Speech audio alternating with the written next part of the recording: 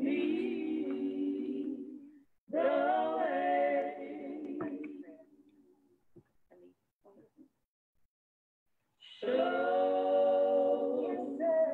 me, oh, me the way.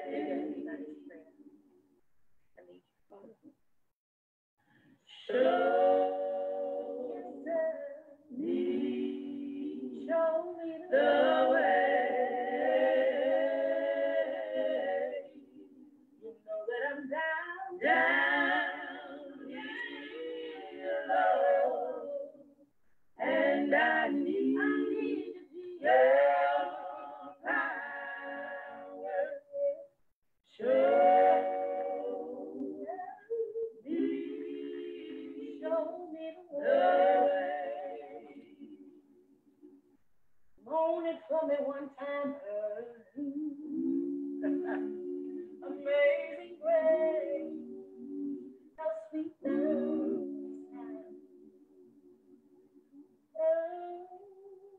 That's a wretch like me. Oh, you know I'm down here, Lord, yeah. And I need your power. Show me the way.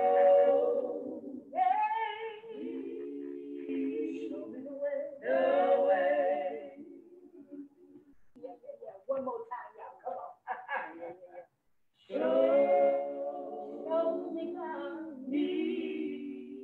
Show me the way. Show me. Yes, sir. I need the way.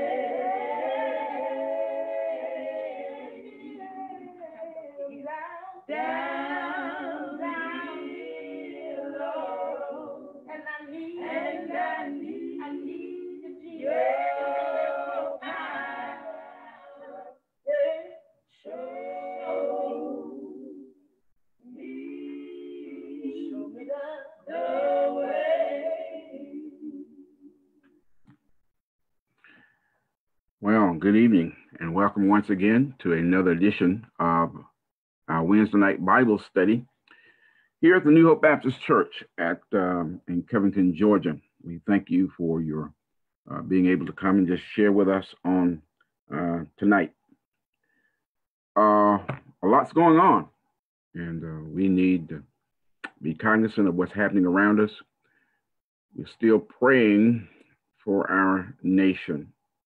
Our nation is in the middle of turmoil right now, and we're praying for our nation. We're still lifting up the Floyd family and those other families that have been recently affected by police violence and other situations. I believe that was a brother in, I believe it's in Louisville, who was just killed the other night as a result of an incident during the protests. So we just pray for our nation. We are still in the middle of a pandemic, and there's still people suffering from the coronavirus, COVID-19, and we're lifting them up in our prayers also. I want to remind you, as we do every week, of our prayer line, which will be on tomorrow night, Thursday evening at 7 p.m. Eastern Standard Time. And you can call at 717-257-8940. And the access code is 977-3571#.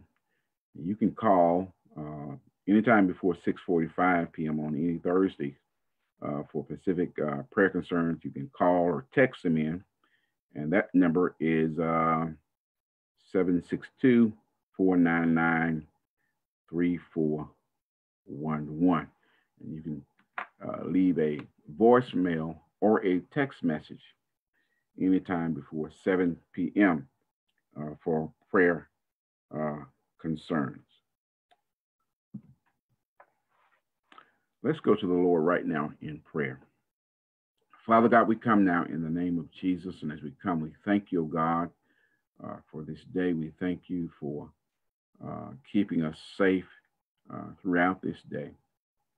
We thank you, God, for your love and your mercy that is ever with us.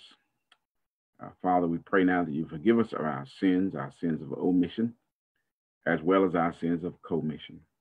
We pray, oh God, for those who are sick among us, those who are jobless, those who are going through financial hardships. God, just be a God in the midst. We pray for those families, oh God, that are bereaved. And then, Lord, we lift up our nation to you. God, that you just touch, heal, and deliver. Touch hearts, touch minds. God, that we may come on one accord, and that our land will be governed and that we will live in peace. This we pray now in Jesus' name. Amen.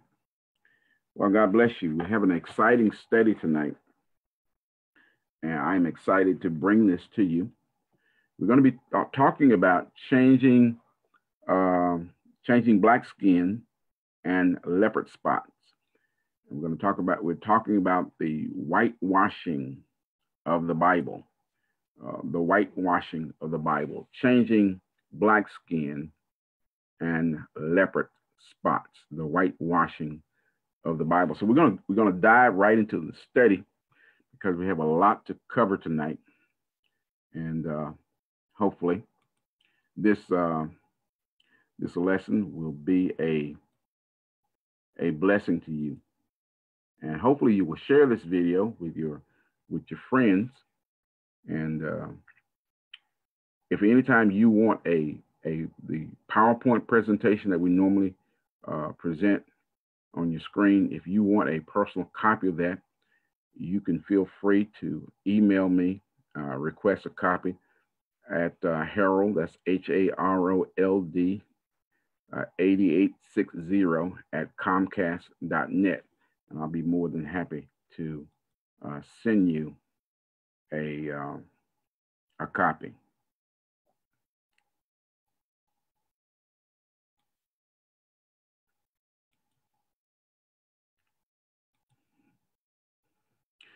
Let's begin tonight.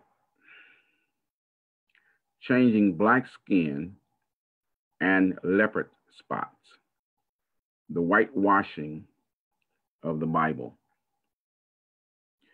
And our primary sources where most of this material came from, we have three primary sources. The first being a book by Dr. William Dwight McKissick Sr. This book was written some time ago, and it's called Beyond Roots: In Search of Blacks in the Bible. And then he followed that book up later on with another book called Beyond Roots 2. If anybody asks you who I am, this is a deeper look at Blacks in the Bible. And he's co-authored with this book with Dr. Tony Evans, or Anthony T. Evans. So those are two of the primary sources we will be using, that we use for this presentation. And I strongly urge you, if you can, just Google those books and pick up you a copy. It's highly recommended reading. Another source we use was a book by Arthur C. Constance, and the title of it is Noah's Three Sons. And this is Human History in Three Dimensions. So those were the three sources we used primarily to prepare and to present this presentation. The two books by McKissick and Evans, and the book by Constance, Noah, Three Sons.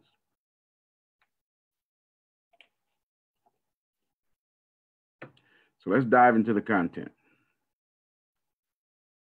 Jeremiah asks a question, Jeremiah chapter 13 and verse 23. Question is this: Can the Cushite change his skin, or a leopard his spots?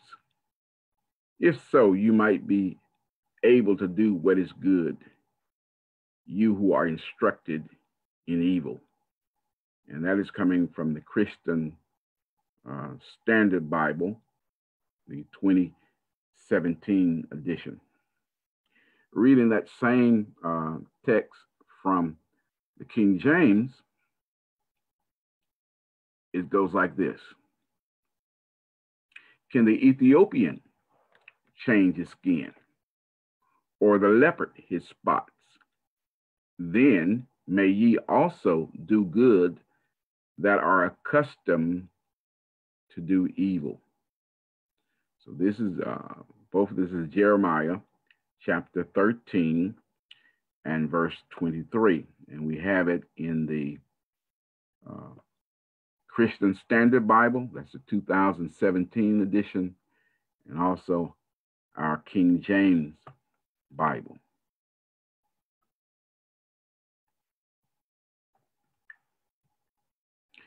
Now, in reading this, I notice in the study notes of the New International Study Bible, this is what I found in the study notes on this verse for the New International, from the New International Study Bible. It was Revised Standard Version. I'm sorry, it's the New Interpreter's Study Bible, the New Interpreter's Study Bible. And this is what the author says, and as a comment to that verse, Jeremiah 13 and 23. He says, her character will not change. Her is referring to Judah.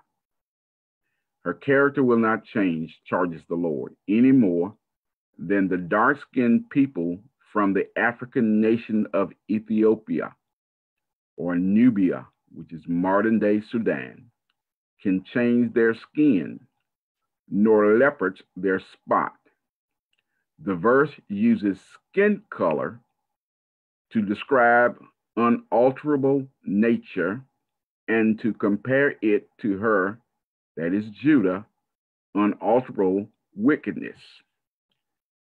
Skin color was not a cause of discrimination in ancient cultures. Now, we went over that. We touched on that a little bit last week when we talked about slavery in the Bible. Remember, slavery in the Bible was not the same as slavery in North America or in America. They were two different things. And skin color was not a cause of discrimination in ancient cultures. Why? Here it is. Most of the peoples of the Bible were dark-skinned and not Caucasians. So skin color wasn't much of an issue because everybody basically had the same variation of skin color. Most of the peoples of the Bible were dark-skinned and not Caucasians. So the passage was a proverb. It's a proverb which spoke to the resolve of Judah not to change her ways, to repent or to turn back to God. Here's the point of the parable of the proverb. Just as it was impossible for a Cushite, an Ethiopian, to change the color of his skin, or for a leopard to change his spot, it was highly unlikely that Judah would repent. They were bent on destruction. That's the point of the proverb. It's merely stating a natural fact that it is impossible for the Cushite or the Ethiopian to change the color of his skin, or for a leopard to change his spots. And just as it was impossible for an Ethiopian or a Cushite to change the color of his skin, or a leopard to change his spot, so the prophet said, and God says through the prophet, it was highly unlikely that Judah would repent, for they were bent on destruction. The modern equivalent would be to say something like that something would change when hell freezes over. And I'm sure you've heard that expression before. And since hell is characterized as being hot, thus the colloquial expression is hot as hell. Hell freezing over is thought to be a virtual impossibility. Thus, in the same way, it was thought that it would be highly unlikely and practically impossible for the stated situation, that is for Judah to repent, for that stated situation to change, because they were bent on having their own way and they were bent on destruction. So in both illustrations, in Jeremiah chapter 13, verse 23, and in the modern counterpart, the message is the same, and it is impossible. Now, what about the Ethiopian's skin? The proverb is one of many biblical references that take for granted a common biblical truth. The Ethiopian's skin was black. The Ethiopian's skin was black. In other words, the Ethiopians in the Bible were black people. In fact, the actual Hebrew text has a term that is more accurately translated as Cushite. In the Hebrew text, it says, can the Cushite change his skin? We get the term Ethiopia from the Greek. That's the Greek equivalent. They did not call themselves Ethiopians. The Greeks called them Ethiopians. They called themselves Cushites. Thus, in the Bible, terms Ethiopian, Cushite, Ethiopia, and Cush are all synonymous terms. In the Bible, the terms Ethiopian or Ethiopia, Cush, Cushite are all synonymous terms. Now, the Cushites or the Ethiopians were descendants of Cush, and Cush was the oldest son of Ham, who was the middle son of Noah.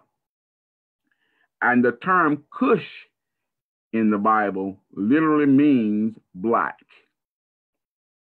So in the Bible, the biblical Cushites or the Ethiopians were black people.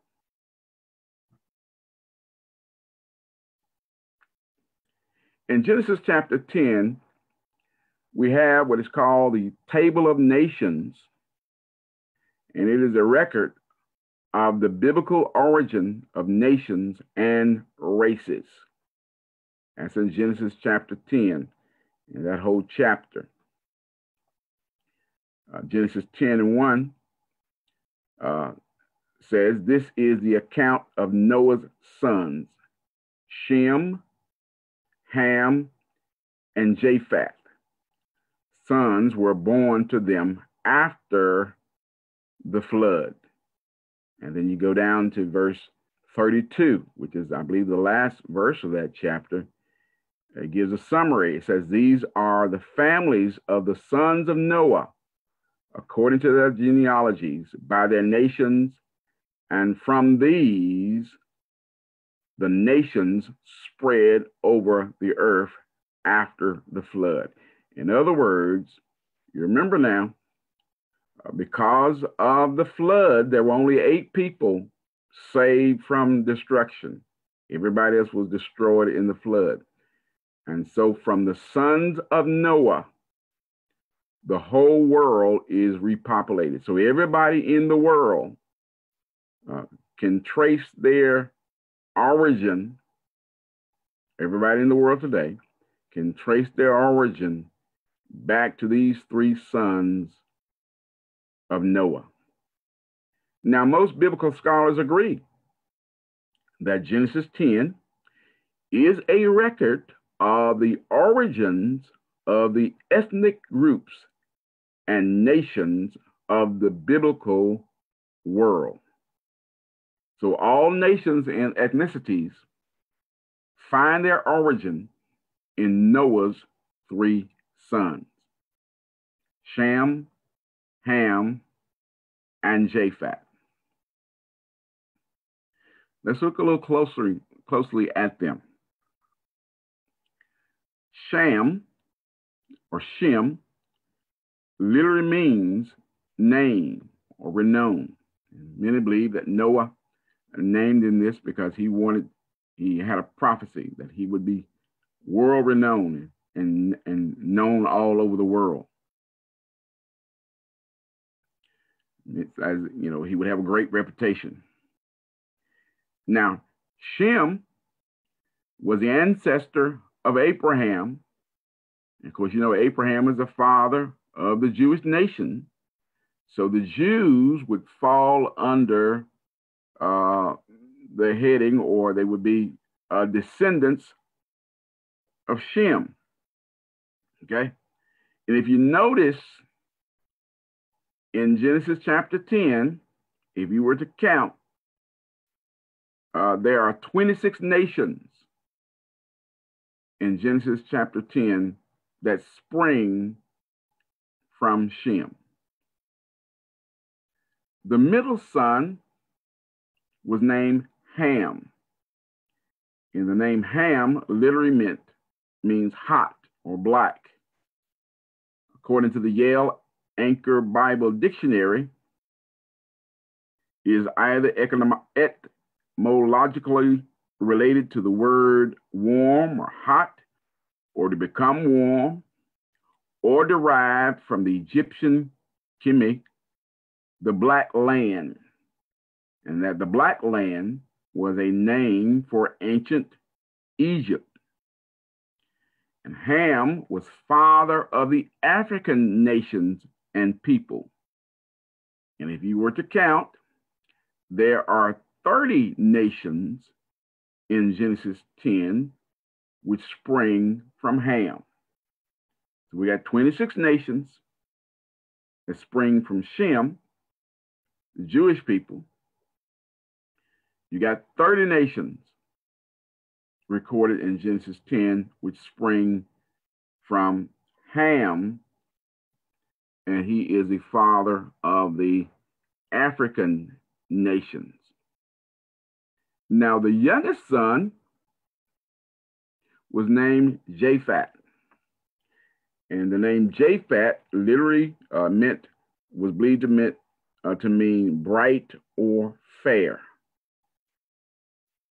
And unlike the sons and descendants of Shem and Ham, who are mentioned in numerous places throughout the Hebrew Bible, the sons and descendants of Japheth are conscious by their absence, or conspicuous rather, by their absence from most of the biblical books, because the Bible centers around what happens naturally with the descendants of Shem, because that's where the Hebrew nation comes about, and it focuses around the descendants of Ham because they live in close proximity to each other, and oftentimes they were in conflict with one another.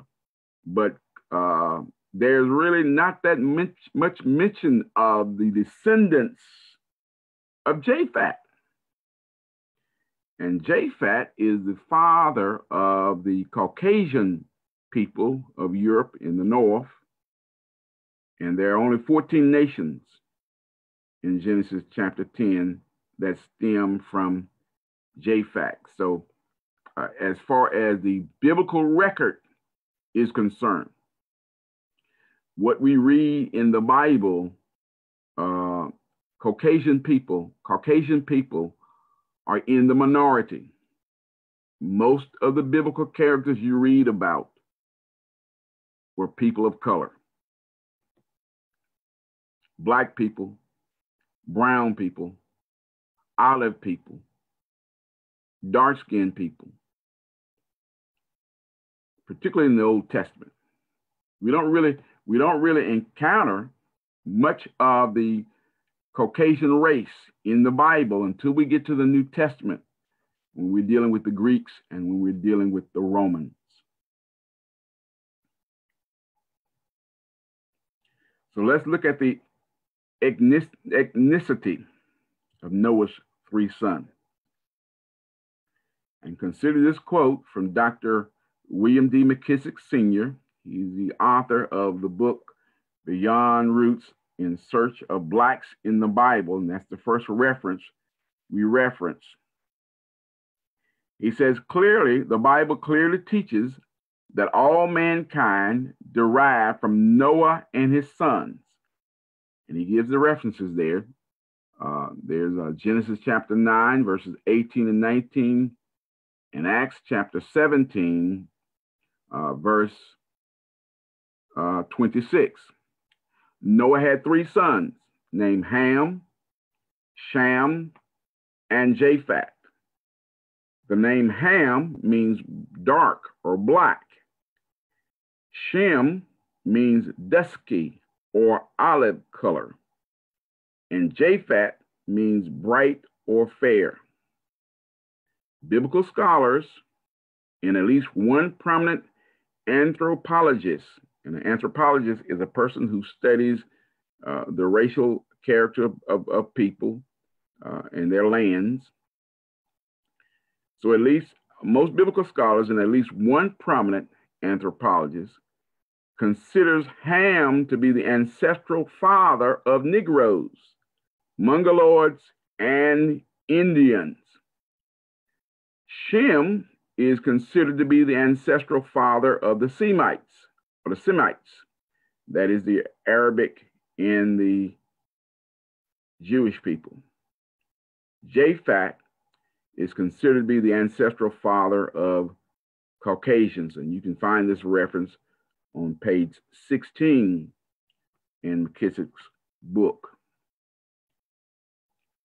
Now, when puzzled about the possibility of how Noah could produce 3 sons of 3 different complexions and consequently ethnic identities, McKissick writes this. He says, according to Burnett Hansen, MD, it is possible for a man to father 3 children with 3 different complexions, one black or dark, one dusky or olive color, and a third bright and fair by the same woman. But he says, in order for this to take place, either the man or his wife has to be dark complexion, or both of them could have been dark. I got but it should be or both of them could have been dark. Dark-skinned people can and often do produce fair complexioned offspring. This is a kicker here. The doctor says, however, it is genetically impossible for bright or fair complexioned persons to produce dark-skinned children. So in other words, what he's saying is this. He's saying it is genetically possible in interracial relationships for a white person and a black person to produce a black child or a white child. but it is genetically impossible for two white people to produce a black child.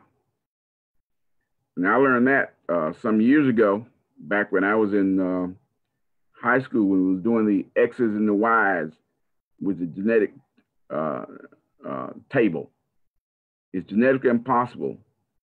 You can get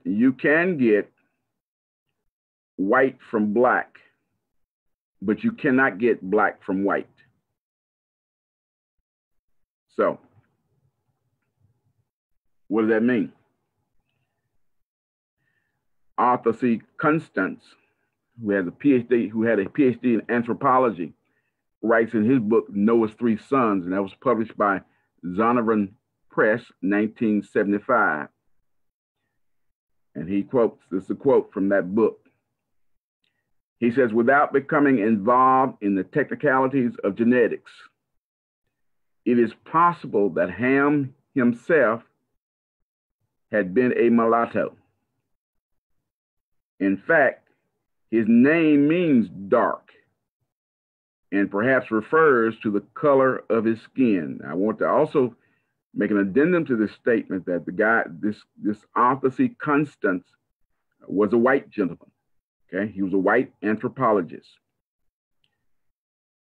He says this condition may have been derived from his mother, Noah's wife, and if we suppose that Ham had himself married a mulatto woman, it is possible to account for the preservation of the Negroid stock over the disaster of the flood. And this is found on page 148 in his book, Noah's Three Sons. And I have that in the asterisk there. A mulatto is defined as the first generation offspring of a black person and a white person. So what he's simply saying from the genetic point of view, that quite possibly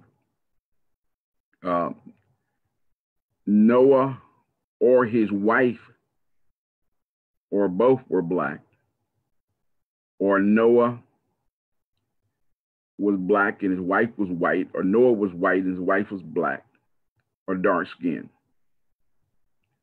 But it would have been genetically impossible if Noah was white or Caucasian and his wife was white or Caucasian. It would have been genetically impossible for them to produce three children of those different colors. So he's simply saying there had to be some chocolate milk somewhere in order for that to happen. And here we have the family tree of Noah. Okay, notice we have Noah, and actually this is the family tree of Ham. We're focusing on Ham. Ham, here's his four sons. That's Cush, where we get the Cushites. Okay, Egypt, the Egyptians were black. We don't have much information. The Bible doesn't say much about this son, Put, but it says a lot also about Cana. Cana was the youngest son. We talked a little bit about that last week when we talked about the Hamitic curse, because Noah, when that incident happened, Noah did not curse Ham, but he cursed the offspring of Ham, which was Cana. So note also down here, from Cana, you have these sub-tribes. You got the Amorites, you got the Hivites, the Senatites, and the Zeramites, the Jezebites, the Girgashites, and all those ites, but they came from Cana. So Cush, Egypt, Put, Cana, all these folk in here, Ham, all these folk in here are black folk. Dark-skinned people.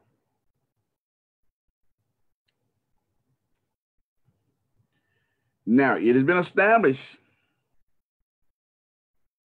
that Noah's son, Ham, was black. He was not cursed. His blackness was not a curse. He was born black. So then, since that has been established, it stands to reason,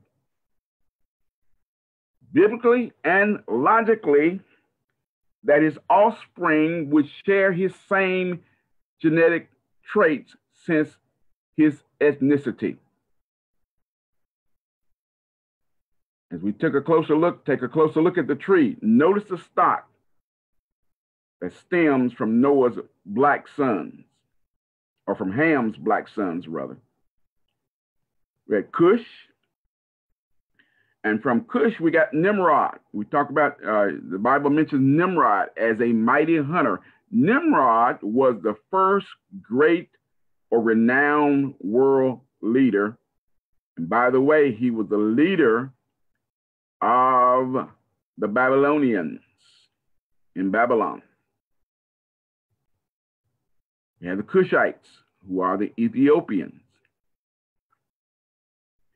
Egypt, his son Egypt. King James mentioned this name, Mizran, which was another name for Egypt. They did not call themselves Egyptians, by the way. They call themselves probably Kemites. That Egypt is a Greek designation. Then, of course, we got Put down here. Sometimes it's spelled P-H-U-T, a foot. We don't know very much about him. The Bible doesn't talk that much about him. Then you got Cana, you got the Jebusites, you got the Amorites. And by the way, the Amorites, also the Moabites are included in that. Then you had the Hivites. Now, here's some interesting observations. Black people usually identify with the Hebrews, the descendants of Shem. You know, when we preach from the Bible, we usually identify with the Hebrews because we can identify with them being in Egyptian slavery.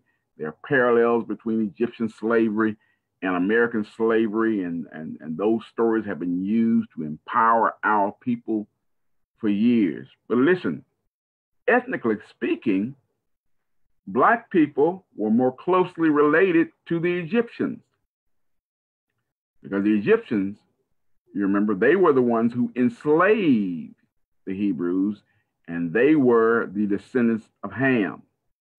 So technically speaking, the Hebrews were cousins, but the Egyptians were brothers.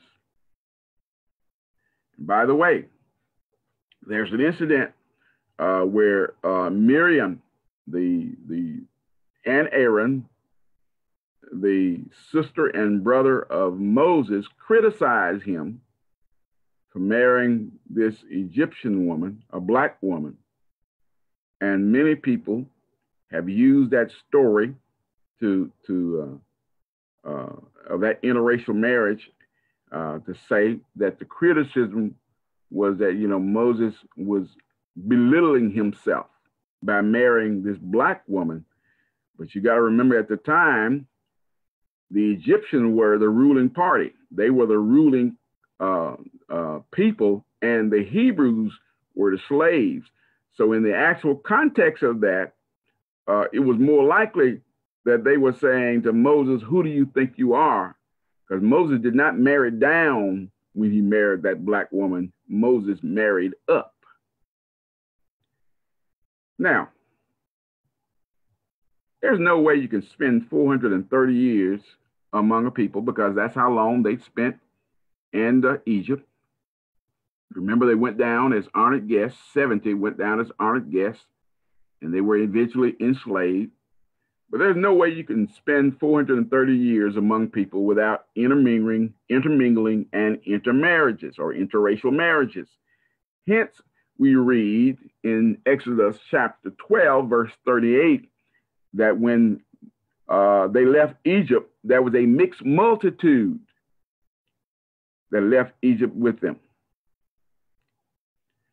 Here's some notable early Hebrews who had black wives. Remember, Abraham's surrogate wife, Hagar, she was an Egyptian. She was a handmaiden of Sarah. She was a black girl. And because of her union with Abraham, remember they couldn't wait. God had promised him a child. They couldn't wait. And so after 13 years, Sarah convinced Abram to go into her handmaid, Hagar. And from that union, a child is born. His name is Ishmael. And Ishmael is the progenitor of the Arabs. And this is basically why we have the Arab-Israeli conflict today, because both of them are legitimate sons of Abraham. And you can read about that. The Bible says that Ishmael would be blessed also.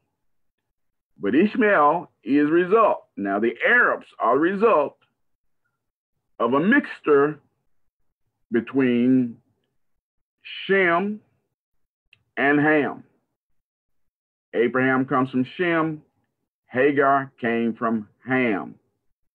So it's a mixture of the Jewish race and the blacks produced the Arabs, Ishmael. And we just talked about this. Moses married a black woman. You can find that in Genesis Numbers 12 and 1. There's a name that's mentioned earlier, Zipporah, the daughter of Jethro, the priest of Midian. Now, there's some confusion as to the way the Bible has that, because you could interpret that as perhaps maybe that Zipporah may have died or something, and Moses married another black woman. It just depends on how you read the scripture. Even Joseph, the prince of Egypt, married a black woman. Her name was Asna. And she was the daughter of an Egyptian priest. And she was the mother of Manasseh and Ephraim. And that great warrior who eventually led the children of Israel into the promised land, Joshua, was a descendant from Ephraim. And the mother of that tribe was a black woman. Interesting stuff here. But you know,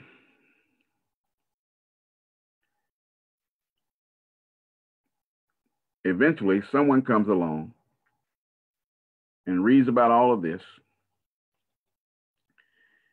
and says there must be something wrong. So there's an attempt to change the Ethiopians' skin. So doing the research for their book, Beyond Roots 2, a deeper look at blacks and in the Bible, and this is by Renaissance Publications, 1994. And as I noted earlier, the authors are William D. McKissick Sr. and Anthony T. Evans. But they note this, and this is from page 15 in the book. It says, from the state of Genesis, we have concluded that Noah's son, Ham, was black. Biblical commentaries and dictionaries that were consulted did not address the question with a consistent voice. There were neither clear or consistent answers given regarding the ethnicity of Ham, the ethnicity of Ham's descendants, or the etymology of Ham. We did notice, nonetheless, that there was consistency regarding the etymology and the ethnicity of Japheth, Shem, and their descendants. Note now, there's no debate in academia about the color or the ethnicity of Japheth or Shem or any of their descendants. The controversy is only about Ham. And so they interviewed this guy, Dr. William Elder, who received his PhD in Old Testament from Baylor University. He was consulted. And they asked him whether or not Ham was black. And Dr. Elder, they said, replied that the opinion held by the most respected Old Testament scholars was that Ham was indeed black. There it is. The opinion held by the most respected Old Testament scholars, they all agree that Ham was indeed black. Then the Canaanites came into question. And the assumption of the conversation was that the Canaanites were black. Because remember, Cana was the son, the youngest son, the one that Noah cursed, was the youngest son of Ham. So since Ham was black, it only stood to reason his son, all of his sons would be black. Is at that time, he said, Dr. Elder interrupted and said, but the Canaanites were white. Then the counter argument was that if Ham was black and Canaan was his son, how could the Canaanites be white? Then Dr. Elder responded, I believe that is right. And they said that Dr. Elder, like most conservative evangelical scholars, had not thought through the implications of Ham's black heritage.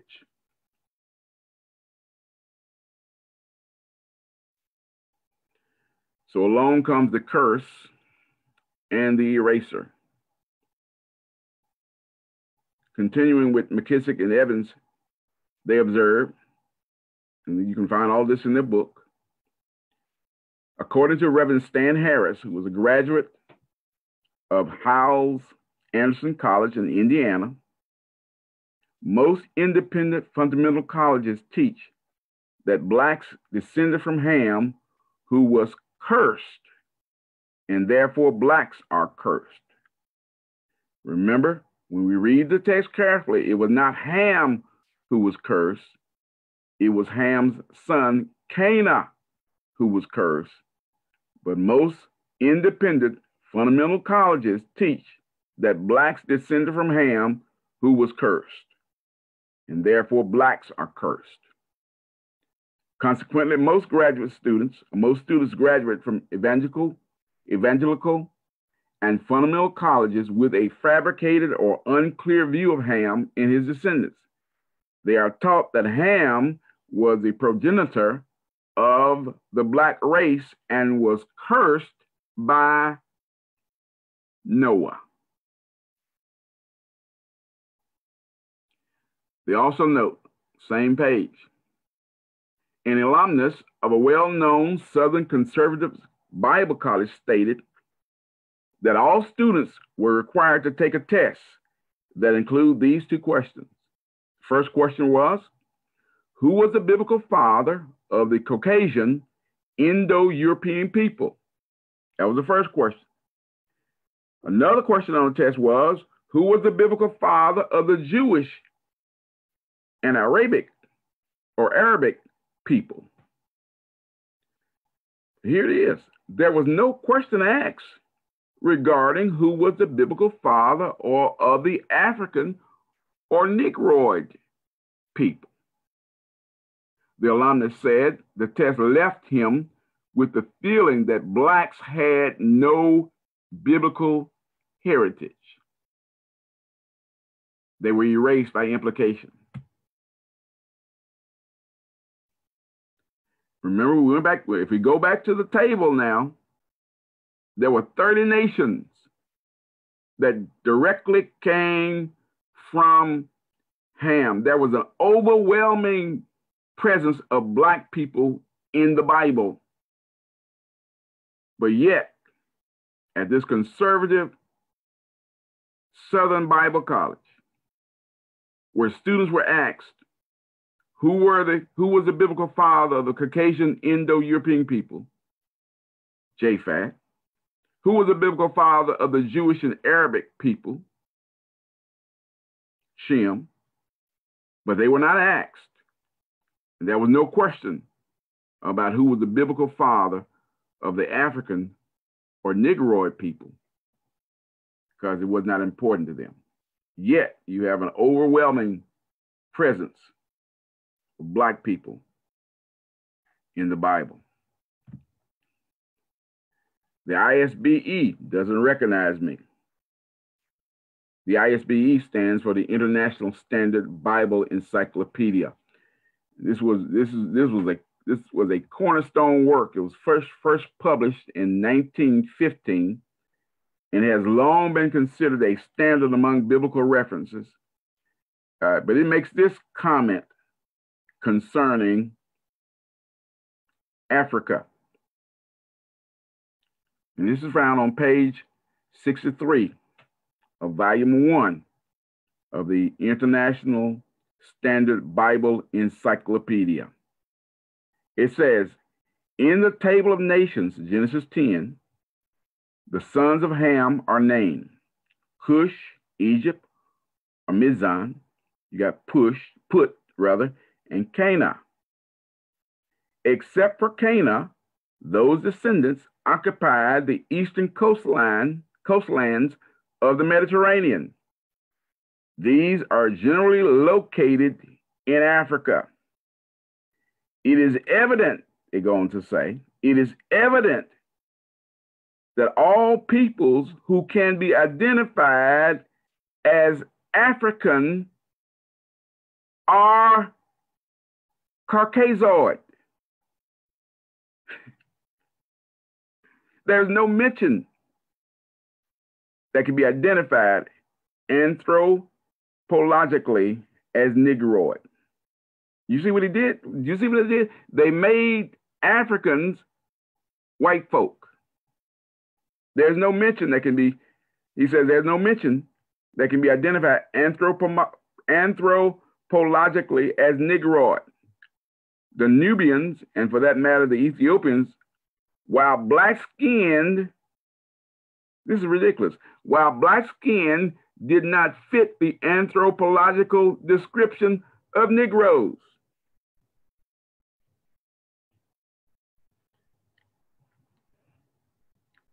It will thus be seen that the Negro districts were practically unknown to the ancient Hebrews, though men and women of Negro race must have come from their kin.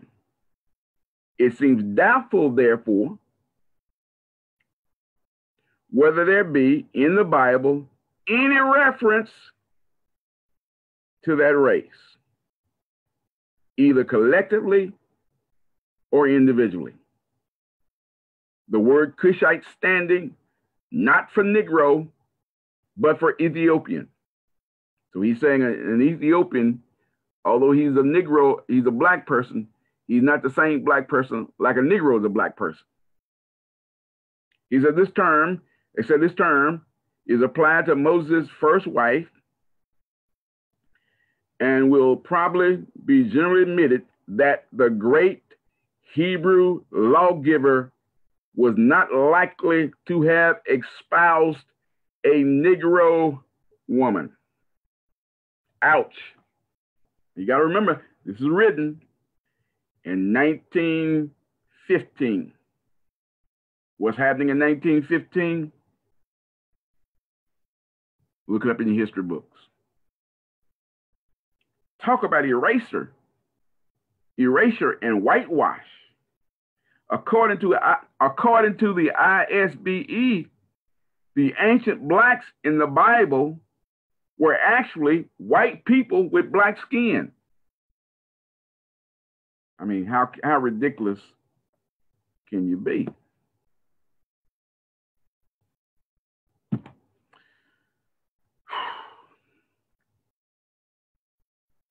But why not?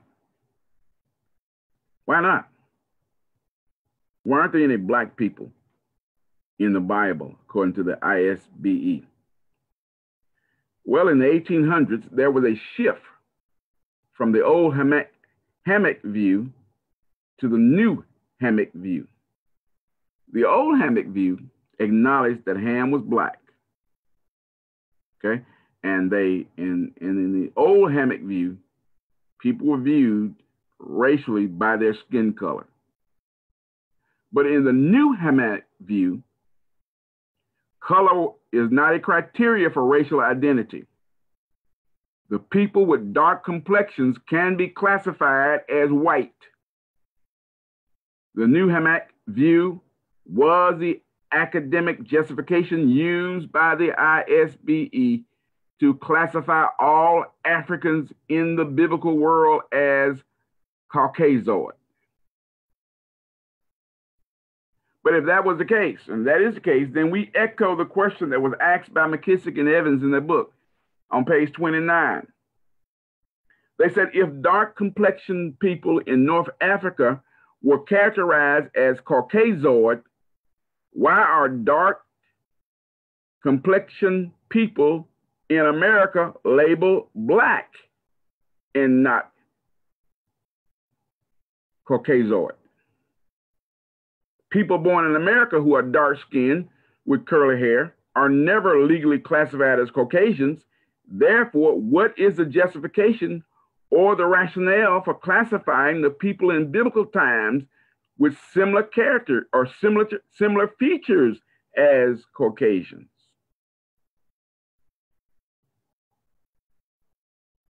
McKissick and Evans also note that we long for white academia to provide a rational and consistent answer to these questions.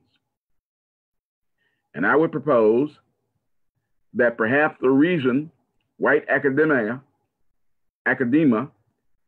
has yet to provide rational and consistent answer to these questions is because there are no rational and consistent answers.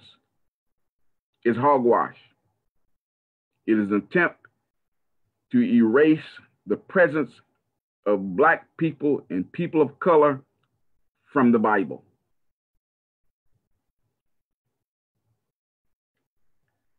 I am further, and you know, as I worked on this for this presentation, I was shocked at what I'm reading, and even now, as I'm going over it, I'm still shocked. But this is what most pastors and preachers have been taught in the major evangelical theological schools. Even some of them are even taught this even to this day. McKissick and Evans note in response, if Nubian or Ethiopians, as described and pictured by the ISBE, were to have mug photographs taken in America, there would be no question that they would be classified as Black. Also, if they attempted to buy a cup of coffee in Georgia, Alabama, Mississippi, or Arkansas in a white restaurant during the first half of this century, they would have been denied access because they were Negro or colored. Yet, black-skinned, woolly-haired people in selective places in Africa and the Middle East are anthropologically classified as Caucasians. And some biblical scholars even go so far as to label North Africa and the Nile Valley areas as Euro-Africa. The denial of the Negro heritage of Ham is consistently upheld. In the Pictorial Bible Dictionary, records that Ham became the progenitor of the dark races, not the Negroes, but the Egyptians, the Ethiopians, the Libyans, and the Canaanites. Ham was progenitor according to the Pictorial Bible Dictionary. Ham became the progenitor of the dark races, the Black Egyptians, the Black Ethiopians, the Black Libyans, the Black Canaanites, but definitely not the Black Americans, not the Negroes. The New Compact Bible Dictionary states that Ham became the progenitor of the dark races. There it is again. It's amazing how they just had to put that in there, not the Negroes, but the Egyptians, Libyans, Canaanites. Do you smell a rat? The Living Bible states that Ham was not the ancestor of the Negro, as was once, there it is, erroneously supposed. Now here's the deal. As I stated earlier, there's no controversy with anybody's color or the color of their descendants. No controversy with Shem. No controversy with Japheth. The only controversy is with Ham, the black folk. McKissick and Evans note, biblical commentators do not deny the Greeks, the Romans, the Germans, that is the European. They do not deny that they can trace their origin to Japheth.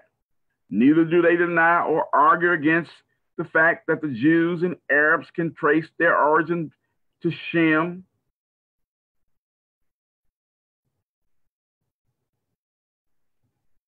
However, there is much debate on whether Negroes are the descendants of Ham.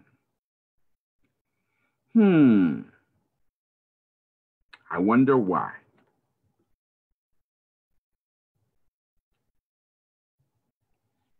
But here's the naked truth. McKissick and Evans note, this is on page 25 in their book.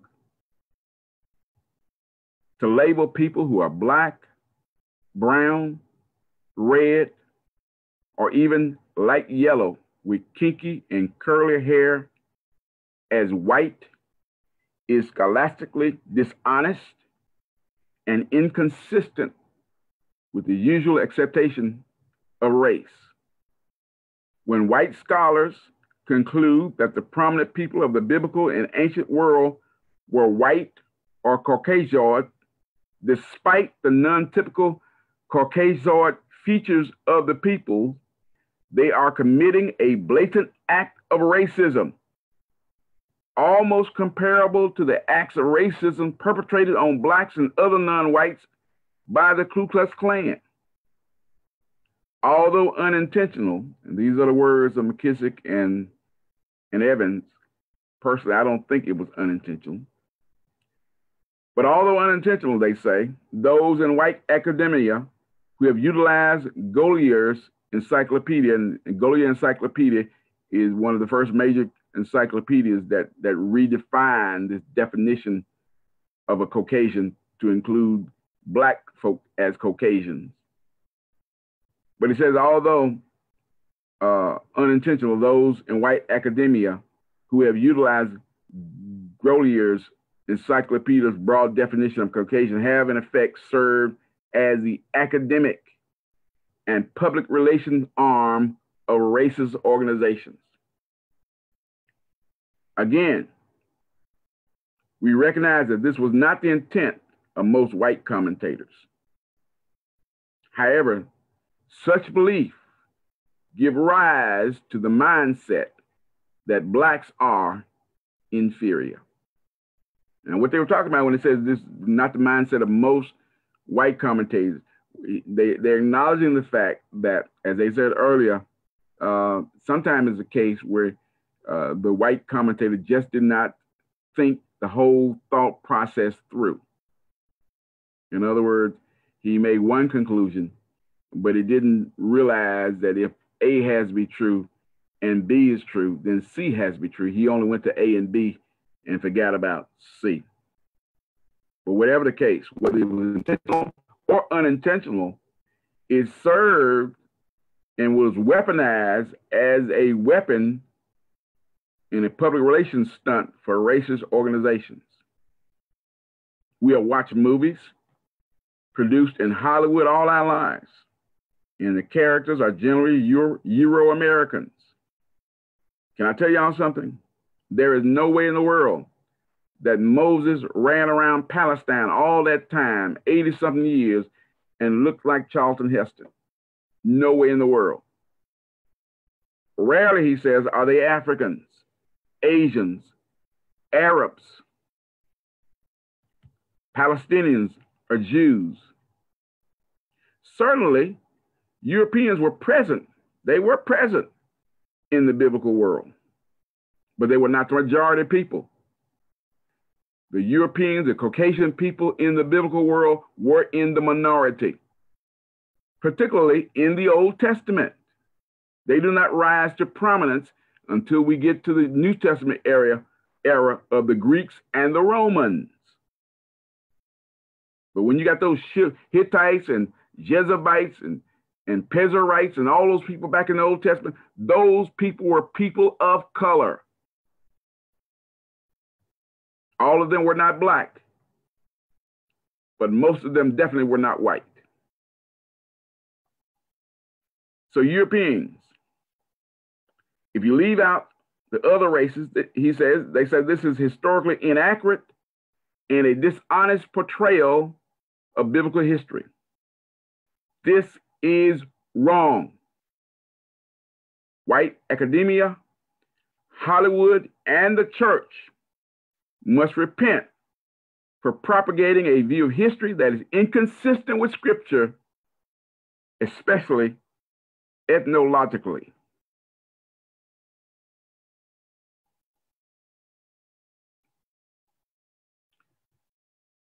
Let me wrap this up with some closing thoughts.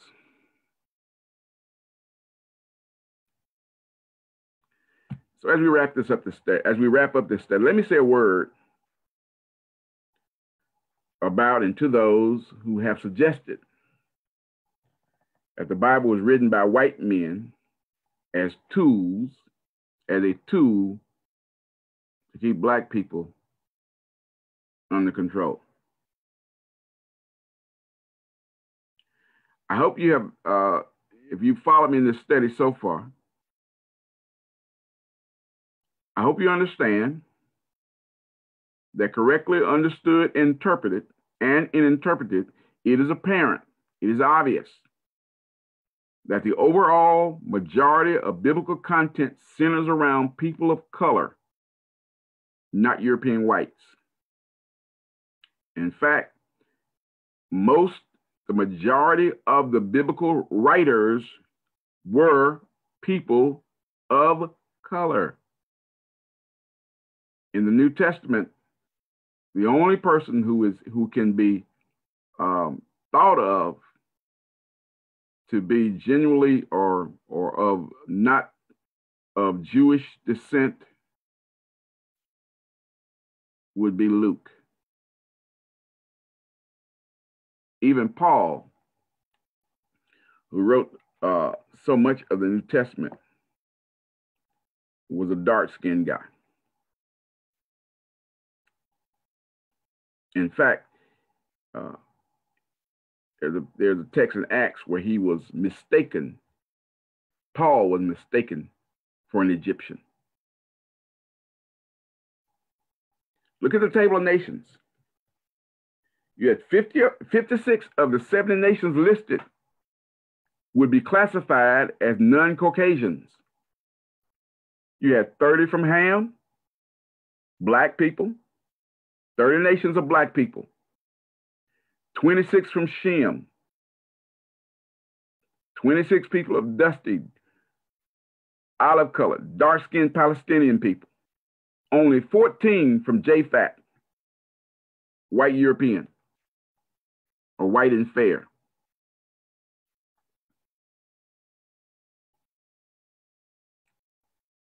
Christianity was not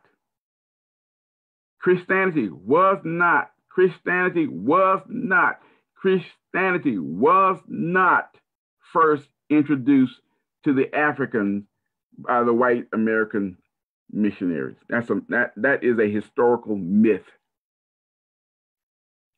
Christianity took root in Ethiopia, a black nation, 1,400 years before the missionaries first arrived in Africa. If we look at the book of Acts, we have somewhat of a chronology of the spread of Christianity. The Africans were first introduced to the gospel in Acts chapter 8 with the Ethiopian, the black eunuch, the black secretary of the treasurer, who, by the way, had came to Jerusalem to worship the God of the Hebrews. He was not an ignorant, unintelligent brute. He was a man of stature, a man of social status. He was visiting Jerusalem to worship the God of the Hebrews. An Ethiopian, a black man, comes to Jerusalem to worship Yahweh, the God of the Hebrews. Well, how does he know about the God of the Hebrews? It may be just because some years ago, the Ethiopians were introduced to the God of the Hebrews by the Queen of Sheba, who visited Solomon. So even there's some roots there. There's some roots already in Ethiopia before the Ethiopian goes back with the gospel, because he goes to Jerusalem to worship. Now that's in Acts chapter 8. Now, correct me if I'm wrong, but if we say that the book of Acts is a chronological account, then it seems a reason that the events that are related in chapter 8 occur in time prior to the events related in the subsequent chapters. We don't have the gospel going to Europe until Paul answers the Macedonian call in Acts chapter 16. So according to the book of Acts, the gospel goes to Africa before it goes to Europe. So if anything, the white missionaries were not introducing the blacks in Africa to the gospel, they were reintroducing the blacks in Africa to the gospel. And that is why the blacks accepted it, because it was reminding them probably of something that they had lost.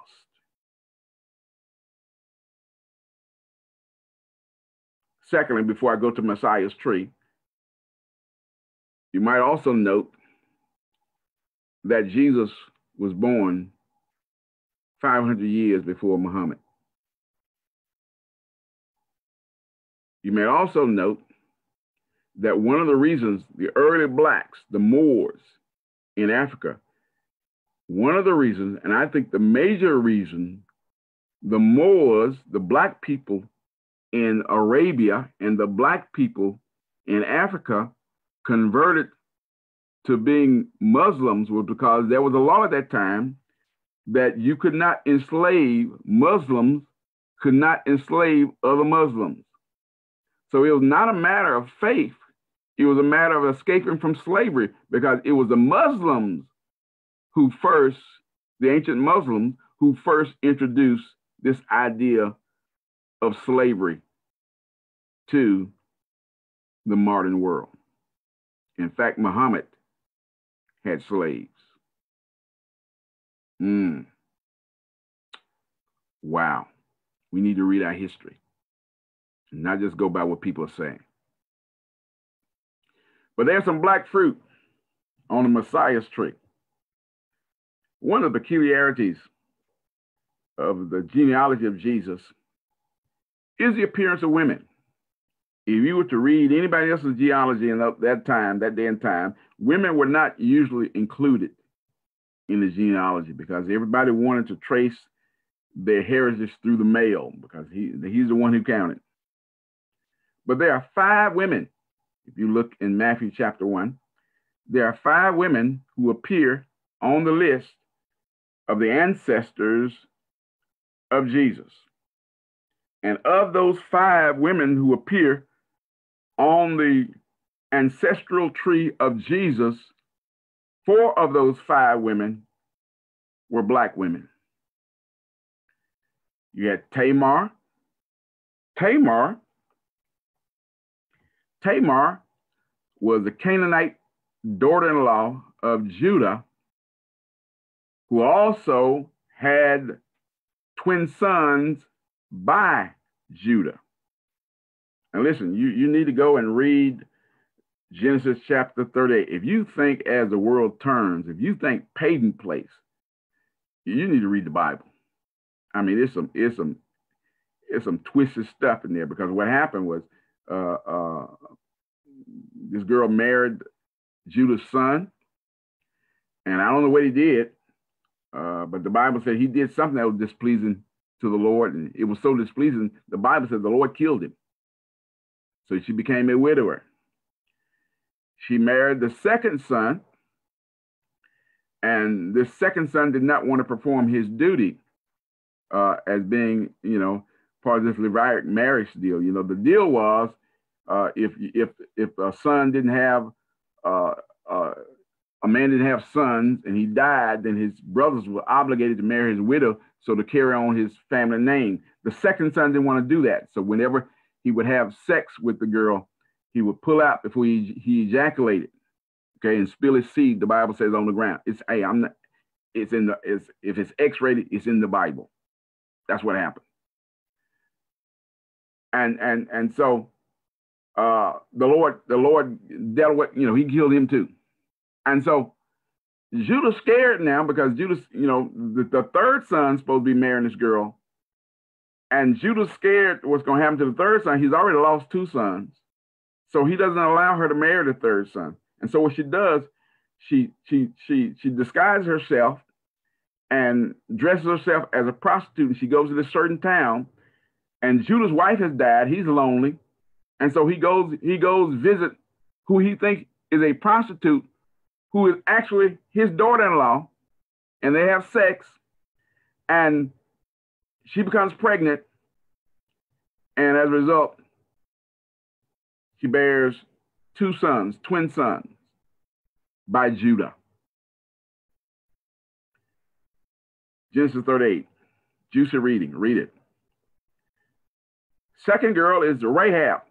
This is the prostitute in Jericho. Remember, she's the one who hid the 2 spies. She was a Canaanite. People in Jericho were black folk. They were Canaanites, remember? The Canaanites were black. And she married Salmon, who was believed to be one of the spies. They got married. Then there's Ruth. Ruth was a Moabite. The Moabites were black. They were a subclan of the Canaanites. Ruth, remember, was a daughter-in-law of Naomi.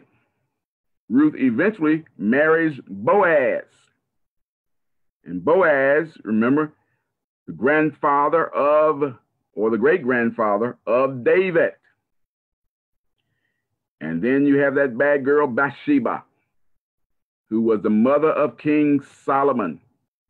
And her name literally means daughter of the black one. Anytime you see the prefix Bath, B-A-T-H, that means daughter of. Sheba literally means black. So her name is daughter of black. With the man is Ben. With the daughter, with the woman is Ba. The daughter is Ba, the son is Ben. Daughter is Ba, son is Ben, sometimes Bar. But Bathsheba. So these 4 women, Tamar, Rahab, Ruth, Bathsheba, all appear. And because these women appear on the genealogy of Jesus, it's like the Holy Spirit saying, hey, wait, pay attention. Because Jesus is not just a white Jesus. He's got black blood in him. He's for black folk too. Praise God. Other signs of blackness are also in the Bible. Often terms and names indicate color or ethnicity. These listed names are indicative of synonyms of blackness in the Bible. When you see Ham, means black. Cush means black. Egypt or Mizraim, black. Ethiopia, black. Sheba, black. Niger, which is the term from which the term Negro is derived, black. Nubia, black. Nubian, black. Signs of blackness all over the Bible. And yet, we have been led to believe that there are no black folk, no prominent black folk in the Bible. You can't walk down a Bible street without running into a black man or a black woman. So although many have tried, either through innocence, by way of lack of scholastic discipline, or because of intentional blatant racism, many have tried to change the Ethiopian's black skin and to erase the leopard's spots. But the evidence of blackness and the presence of black people is abundant in the scriptures.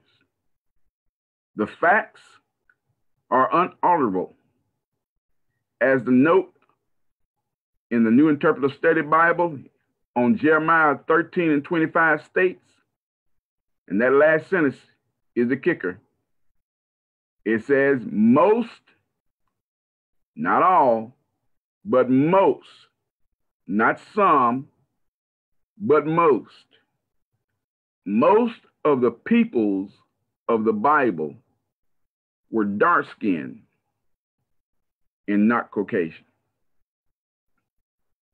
Now, before I close, let me just say this. I hope you don't misinterpret. I am not trying to be racist and use this as a weapon against our white brothers and sisters. That's not the intention at all. My intention is to highlight the fact that we're in the book. And we're not just in the book, but black people are all the way through the book. And I also did the study to highlight the fact that in the past, and sometimes even in the present, there are people who claim to be Christians, but yet their racist tendencies slant the way they interpret Scripture. Thus, we have even today this whitewashing of the Bible. But it's there for all to see. The Ethiopian cannot change his skin, but neither should he want to. The leopard cannot change his spot, but neither should he want to, nor does he need to. Red and yellow, black and white, all are precious in his sight. Therefore, along with all the other colors, black is beautiful. No need for change or whitewashing. Because when we go back to our original premise, Noah's 3 sons, all of them are brothers. We all came from one blood. Praise God that he made us with variety, that he made us who we are. It was the black people who were the first world rulers, who ruled the world in dominance for the first 2,000 years of history. We're all throughout the biblical world. So don't let nobody tell you you're not in the book. Don't let nobody tell you that you're important, not important. Don't let anybody tell you that your blackness is a curse. That's a bunch of malarkey. That's people twisting the scriptures, misinterpreting the scriptures, and denying what the obvious for their racial ends and their racial pride. Most of the people in the Bible were people of color. If you're a black person listening to this, you have a rich heritage in the Bible. You have a rich heritage in the Bible. The Bible is not a white man's book. It wasn't written by white folk to manipulate black folk. The ironic thing about that is that those people who are saying that apparently have been manipulated by white folk because they hadn't read the book and seen the blackness and the brownness, the tanness that's all over the scripture. Well, praise God. I hope this presentation has been a blessing to you. If it has, share the video with someone else. I strongly encourage you again to, if you can, to find McKissick's books. I don't know if you can read this. Beyond Roots, that's the second book we talked about. The first book is Beyond Roots, In Search of Blacks in the Bible by McKissick. This is the first book. The second one is Beyond Roots. Beyond Roots 2, Anybody Ask You Who I Am? It's a deeper look at blacks in the Bible. And the third book may be a little hard for you to find. It was hard for me to find. And they may be able to find it on Amazon, but it's Noah's Three Sons. And this guy was a white anthropologist. Okay, there's a lot of good stuff in here. So I highly recommend those, and there's a lot of other material out there. But read that, and you'll be enlightened as to the black presence in the Bible. Well, God bless you. It's time to go. I hope you had, I hope this study was enriching for you. Keep looking up. Keep looking up. Because all of us are sisters and brothers. Okay? But we're in the book. Praise God. We're in the book. And we're not just a footnote in the book. We are the main characters of the book. Praise God. We'll see you next time. Have a good night.